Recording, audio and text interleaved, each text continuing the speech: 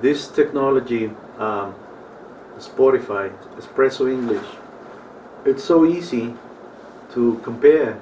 So here's the what we're gonna do.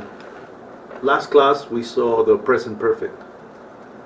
So I'm gonna go here and type present perfect because that's easy to remember.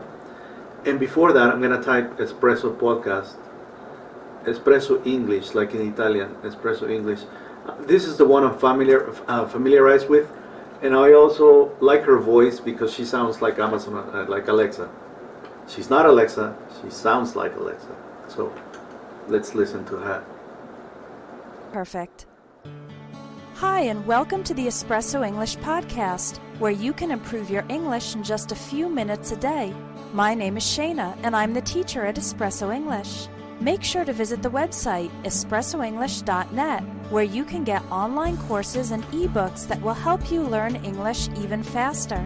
Let's get started with today's lesson.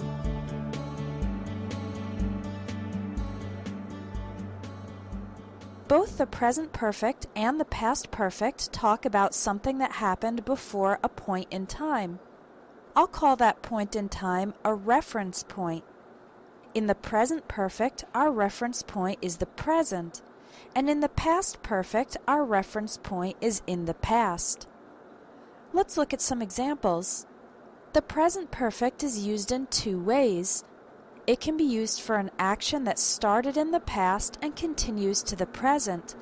An example of that is, I have lived in this city for 6 months.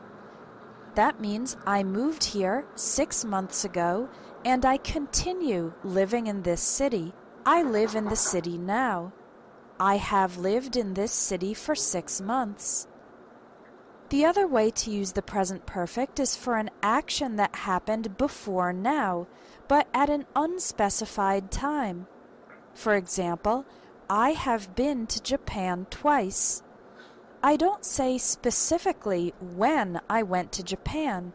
I just say that I've been there twice. Both trips happened before our reference point, which is the present moment. You form the present perfect with have or has plus the past participle. Here are some more examples. My mother has just gone to the store. Janet has lived abroad for 5 years. I haven't seen the new movie yet. Have you finished your homework? Again, all of these sentences are talking about actions that happened before our reference point of the present. Instead of have or has, it's very common to use the short forms.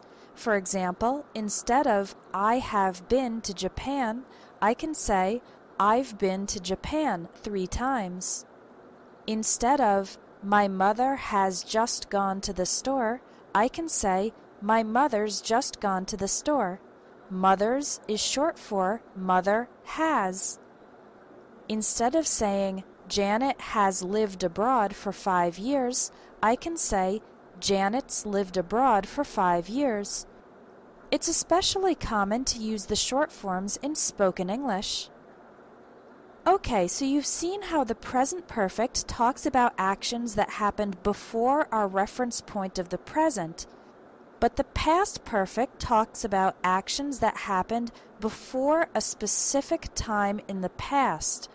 Here's an example. When I arrived at the office this morning, I discovered that I had left my computer on the night before. Here we have 2 things that happened in the past. I arrived at the office. That's our reference point in the past. When I arrived at the office this morning, I discovered that I had left my computer on the night before. Had left is past perfect, and it describes an action that happened before the reference point in the past. We form the past perfect using had plus the past participle, and there's also the option of using the short form. Instead of saying, I had left my computer on, we can say, I'd left my computer on. I'd is short for I had.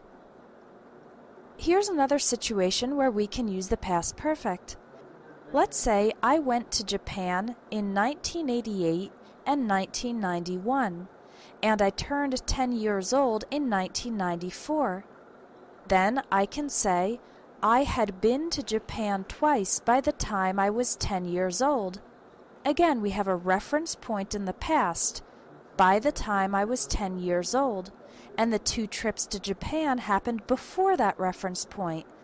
I had been to Japan twice by the time I was 10 years old. Here's another example. Let's imagine that my husband ate breakfast at 6 o'clock a.m. and I woke up at 7 o'clock a.m. Now I can say, when I woke up this morning, my husband had already eaten breakfast. Our reference point in the past is when I woke up, and the action that happened before the past reference point is in the past perfect. My husband had already eaten breakfast. Our reference point in the past is when I woke up, and the action that happened before the past reference point is in the past perfect. My husband had already eaten breakfast. Let's review. The present perfect is used when actions happen before the reference point of the present moment. For example, I have been to Japan twice. And the past perfect is used for actions that happened before a reference point in the past. For example, I had been to Japan twice by the time I was 10 years old. I hope this has helped clarify the difference between the present perfect and the past perfect. And if you want to learn more about English grammar, there are a lot of resources available at Espresso English. You can get 2 English grammar books plus audio for $1.